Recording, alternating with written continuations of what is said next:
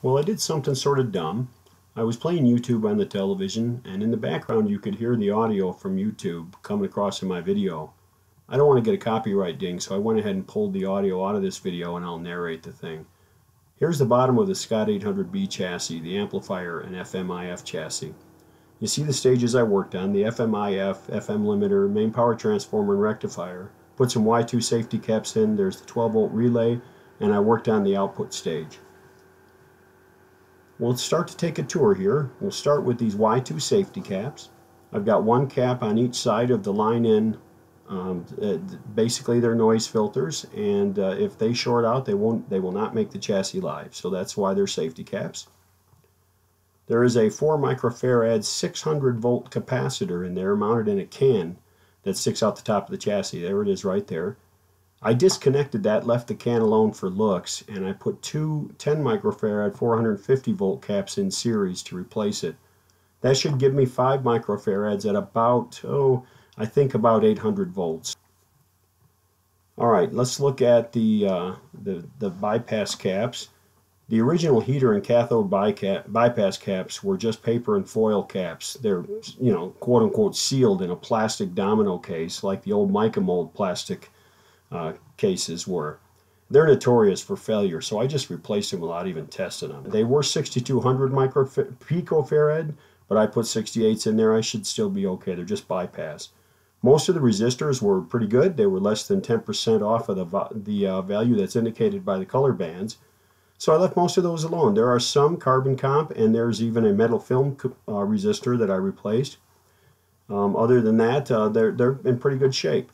Replaced all these electrolytics. They should do just fine. And there are some more carbon comps. These red wires are not original, I don't think, but they were in there when I got the radio.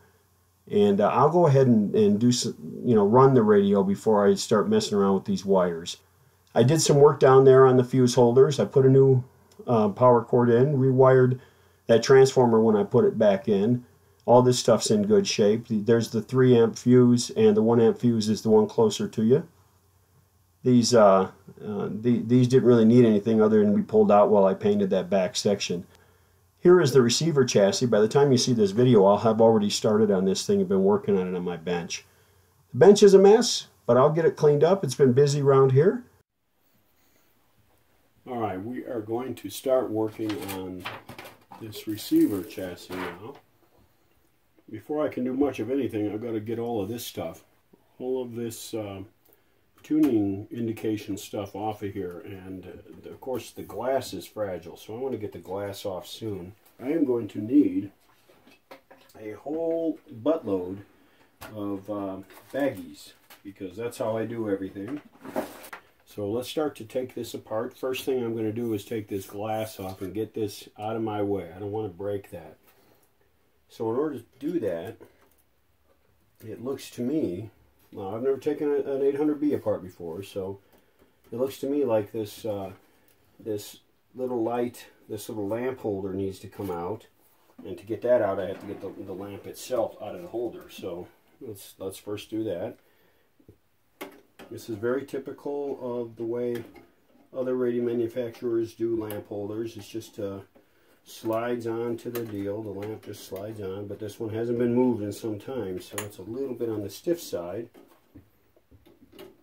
And I'm going to need better pliers for that. There we go. Okay. Slide straight up. I want to be careful because this plastic is probably rather brittle. Okay, I might as well do the other side while I'm at it.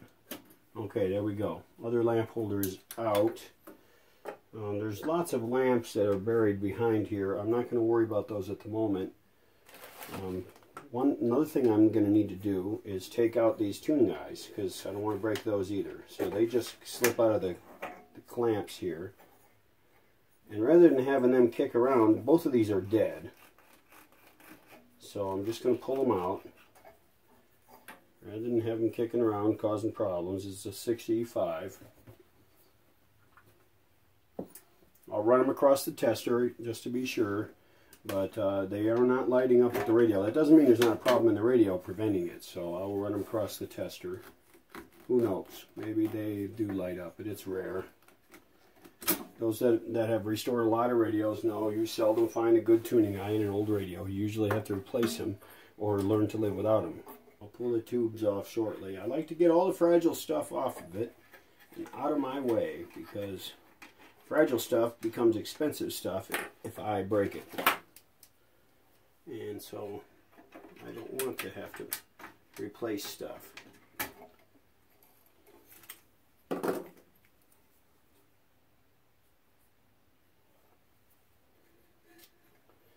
And these little cardboard covers go over the lamps, and basically they just make it so that the light only comes out in a little circle out off of the end of the lamp. See, there's one right there. It slips right over the lamp holder like so, and then that way the light only comes out the end and it doesn't bleed through the back of the radio. You don't want to lose those, because you know that they're just going to be a size that you can't find anywhere. And take the light bulbs out too.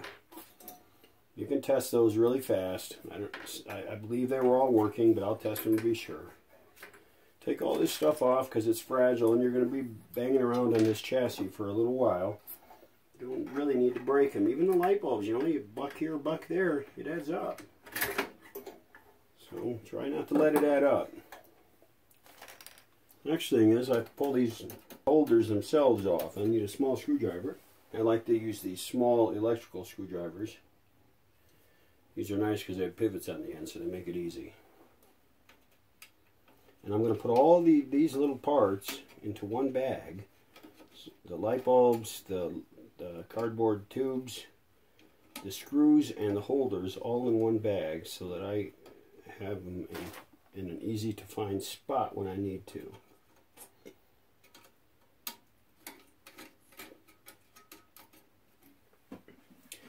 Sometimes I like to open this drawer because little things like screws go rolling off the table and they go down into the floor monster, and the only way they are ever, like that, see? The only way they are ever found is in the vacuum cleaner. And wifey doesn't like it when the floor monster catches screws. So, one holder, two holders, 4 tubes, 4 light bulbs, and 4 tiny screws. While I am at it, I'll go ahead and take these light bulbs. This one looks burned out, but I'll take it anyway. From the main lamps, the dial lamps. Put those all in here and label the bag. I've had this radio since June. The owner's starting to get a little bit frustrated because the truth is the furniture restoring fella has gotten all of the furniture work done, and I'm not done with the electronics yet. But what is hard for me to explain, and it really is, the electronics take a lot of time. The work on this radio was mostly electronic work. The cabinet was very straightforward.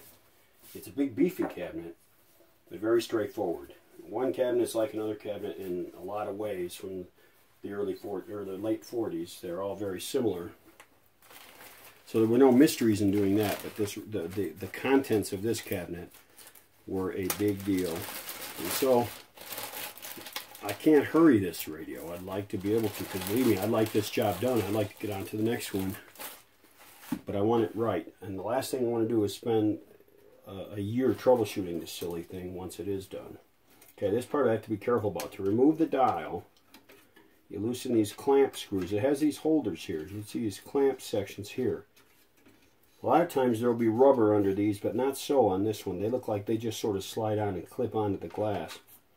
Last thing I need is for something to crack because I've loosened one screw all the way and not loosened another. So you loosen them all some,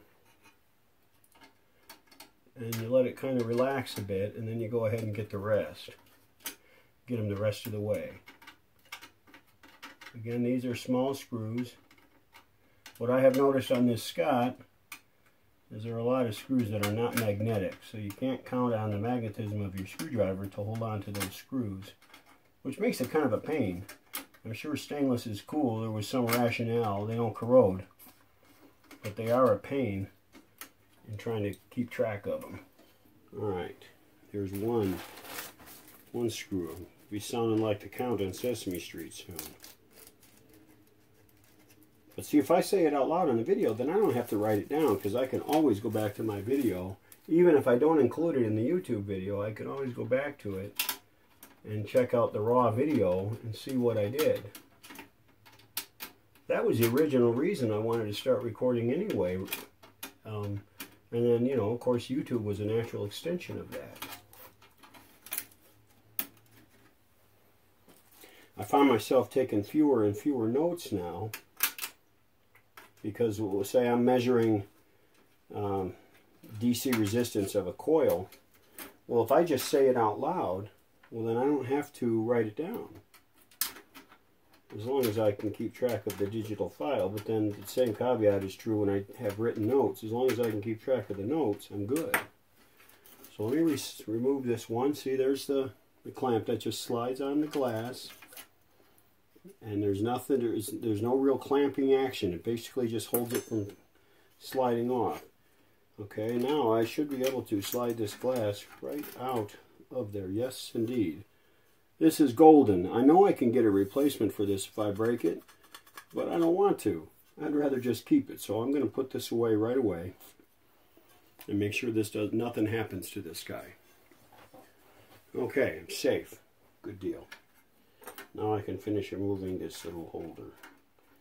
And truth is, I'm not sure I need to remove this. I think I'll just put it back on loosely.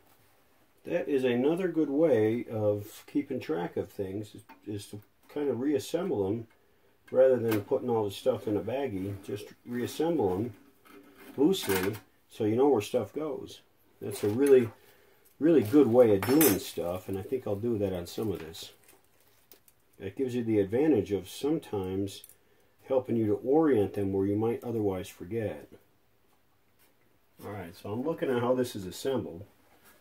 This is a composite thing, and the thing is, I really, really don't want to disassemble it on the chassis. And it reminds me of the Zenith robot dials or shutter dials, in that it's really to your benefit to leave it as much assembled as possible, mostly so that you can know how to put it back together when you do finally get to it. It's to your benefit to do that and remove it as one big piece if you can. And I'm looking at this, Scott, and I'm thinking this section here, this middle section, along with the tuning stuff in the back, can be removed in one piece. So this, what we have, I showed you a picture early on with this. There's a very large disc here that is attached to a long shaft all the way to the front and to the mechanism that drives the dial string. You can see I'm turning it here, and what I might as well do is go ahead and remove this section, because there are some set screws here. I'll put some pictures in the video. There's some set screws here where I believe that I can just loosen these. There's some machine screws holding this assembly down right here in the center. It straddles the shaft. And then there's a set screw arrangement, and the thing is, if I disconnect this set screws and slide this bugger off of here, then I will not have to mess with alignment or anything on any of this. The dial cord, the dial cord is made of brass, so it is not going to have to be replaced. And if I just leave it alone, I'm better off. I can clean all this without taking it apart, and I'm much better off doing that. So I'm going to go ahead and take this loose and see what I can do.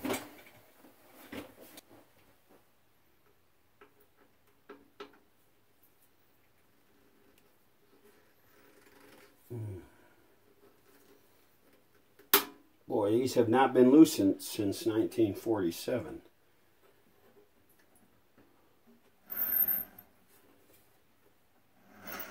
And I'm at the wrong end of the gear drive, so I want to be careful with it. Okay, they're 90 degrees apart. There's two of them on each part of the shaft.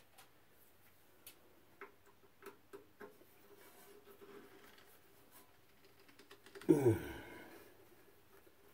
know, the prospect of stripping these doesn't turn me on. So you got to do it. You got to get it right the first time.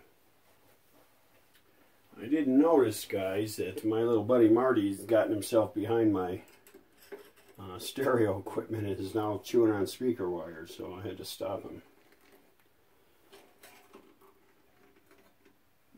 Oh, there we go. Wow. That is one well-made set screw, though, because if that were a normal Chinese junk set screw, that thing would have been stripped before the first turn. All right. Shaft is loose. All right. We're in like Flynn, man. This will slide right off of there. This was an elegant radio, boy, I'll tell you. Very well made. Very well put together.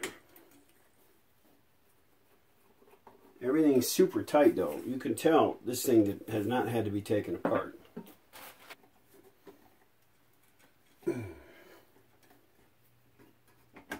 Alright, that's a good sign.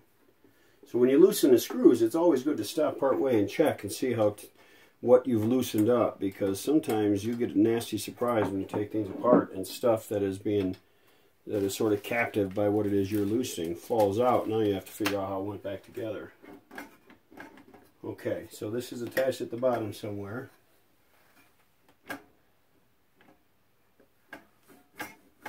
I see 2 screws, and I'm hoping those are they. Is that grammatically correct?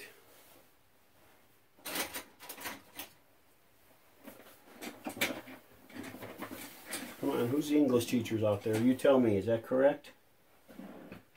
Those are they. Is it those are them? Or them are they? Or them are those? What is it? Come on, guys. We've got some smart people out there. You can help me out. Let's see if that's it.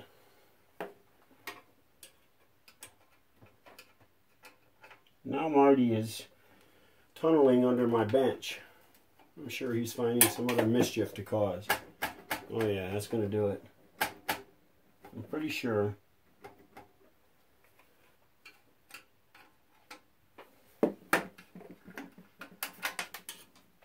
Yep, there one goes, right down to the floor monster. Crap. Little tiny short screws, I mean tiny, go right down here at the bottom. Under this dial, there's a bottom, there's 2 screw holes there. These really short screws, they almost look like they're broken, but they're not. They go down there. There's something else. This is, alright, I'm going to have to tip this up on its side and see what I see, because I'm not seeing everything from this side that I need to see. Thankfully, this doesn't have all the iron on it that the other chassis had, but it's heavy enough.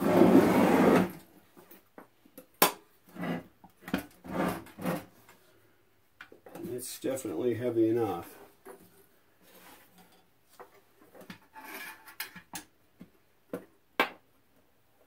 And you want to make sure you prop it under something firm so you don't wind up bending something or breaking it.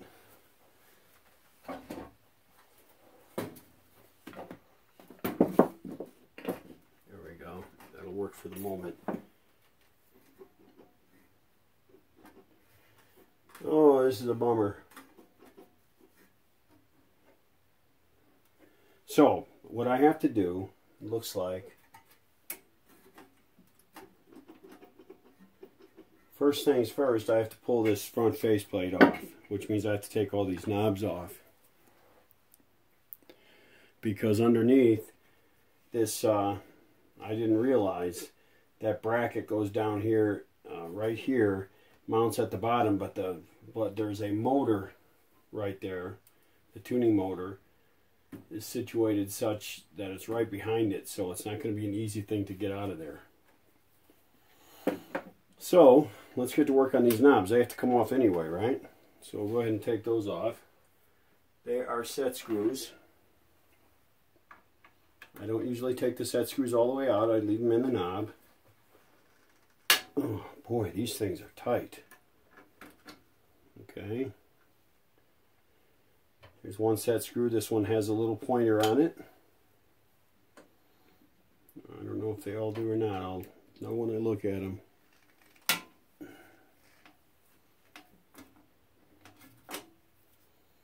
Okay, that one has a little red pointer on it. I guess they're all red. I see red there too. I might be able to touch those up. I don't know. Sometimes it's better just to leave them be, even if the red is gone. Boy, these are tight.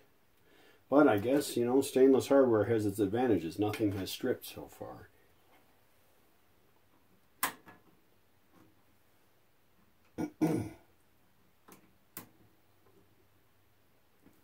It really pays off to have a good quality tool too, because you use a cheap Chinese junky tool that doesn't fit well, then you're in trouble.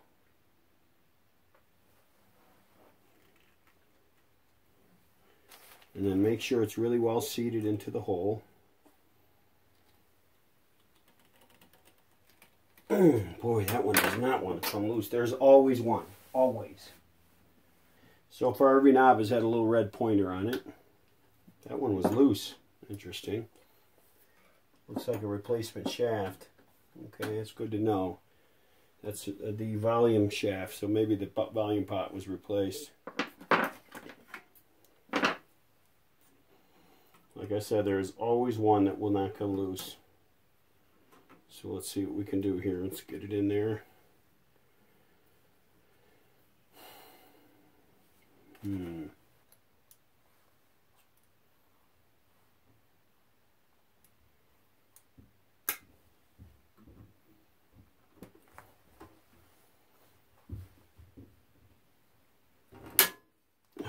There we go. I had to get creative and use the, I don't know if it's a crimper or a cutting portion of this vice grips and set it up just right so I didn't damage this tool, but get up on the tool nice and tight. Alright, so there we go. Got it. I will have cut the video out, but that took about 15 minutes.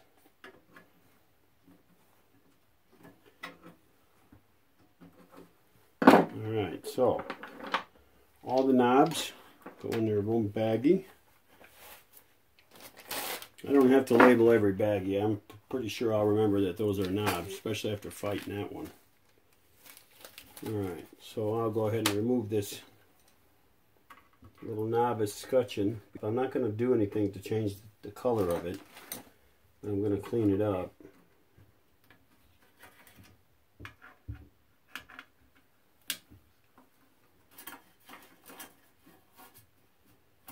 And per my usual procedure, it's weird. That's kind of a,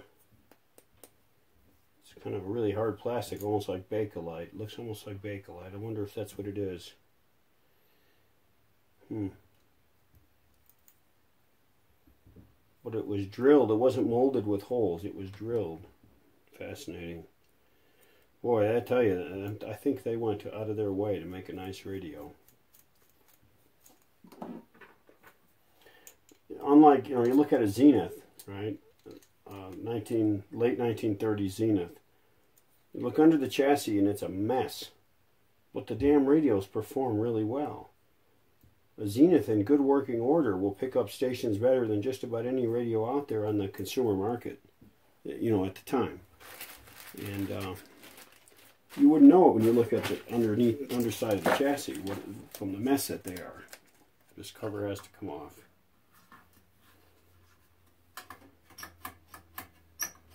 It's even adjustable. Oh my gosh. Scott really went out of their way, I'll tell you.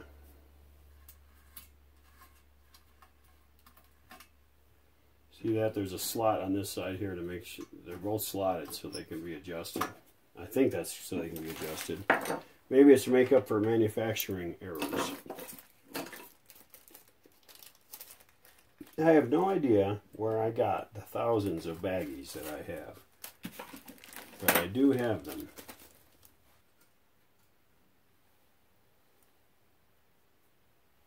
So we have the screw, a star washer, and a little tiny flat washer. That's how they go back together.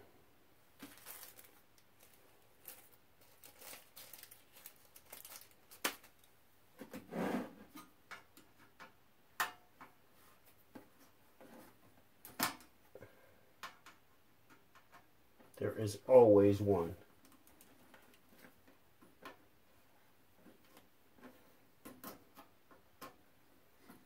is always a tight one. Guys, I'm sure you have the same experience. It doesn't matter whether it's a car, your old International tractor, your farm tractor, a radio, or one of your kids' toys. There's always one that's hard to get removed or won't line up or whatever. Always one. Okay, so this should be able to come off now. Okay, there you go. It's kind of a pretty battleship gray color. I think I can polish that with some 3M and that'll look real nice. Yeah, so that is painted. You can see the overspray on here, or some kind of anodizing. I don't know, it looks like paint to me, but anyway, I'll polish that up. That'll be nice. My hope is on this chassis that there's a lot that doesn't need to be redone, because I did not bid this job expecting to have to do tons on the receiver chassis. Okay, you see this arrangement right here. What you don't see is that behind it is the tuning motor. Let me see if I can't get you to see it. Okay, there is the tuning motor, and you see this arrangement here is what we're looking at from the front. This plate here is part of that bracket up here that I've been removing. You see it moving there. So I've got to loosen this, and this should come off this way, off of this shaft, but I'm not sure that it will, and I've got to maintain what's going on here with this spring, which I don't quite know. And this here looks like a friction wheel arrangement, kind of like some of the older radios. You see that? This disc here is a friction wheel, so that should slip right out from in between these two discs. And then this thing should be able to slide off of that shaft, but let's see if we can do it, because I do not want to have to remove that. If I don't have to remove that motor, I won't, because it might not be a motor that I can get in and do anything with the bearings anyway. So let's have a look. Yeah, this whole thing should come off that way. I do not know what's going to hold it back from this side. So this screws into, it looks like some kind of a, there is like an insert there that's threaded.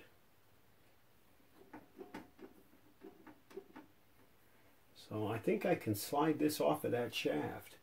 There really is only one way to find out, isn't there? First, let's loosen things and see what comes loose. Alright, that's the best approach, because if it isn't the right things, I can always put them back. Okay, so now I need a baggie right away for that guy, because the last thing in the world I want is screws kicking around, not knowing what they're for. So these screws that I'm pulling off now, it's a machine screw with a star washer, about 1/4 of an inch long. There's two of them. That little plate that seems to retain, yeah. This little plate slides off of that shaft. There is a small washer behind it. It might be a fiber washer, I'm not sure yet. But this slides off of here. Okay, so let me mark the front side so I know what side is the front.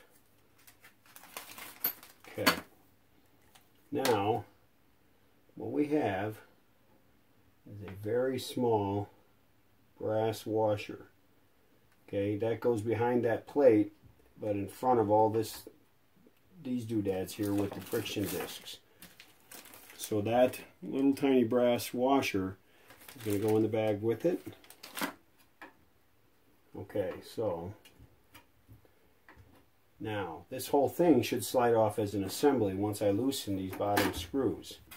Always loosen the screws first before taking them out, because you never know. Yep, that's going to do it. Okay. Wow, that's quite the assembly. Very, very well built. So these are slightly bigger screws. They have a star washer, about 1/4 of an inch long, but they're bigger head and bigger shank. There's a star washer and a small washer behind the screw head. Okay, they go in there with that one. Now that's going to want to fall when I take that out. Here we go. Screws go in there. Let's see if we get lucky here. Hey guys, I just looked at the clock and realized I'm breaking my 30-minute rule here. So I want to end this video now, and we're going to pick up right in this spot in the next one, and I'll have both of them uploaded today. It is Friday, January 20th, and we'll get both of them up there today, and I hope you're still interested, and sorry I went a little long.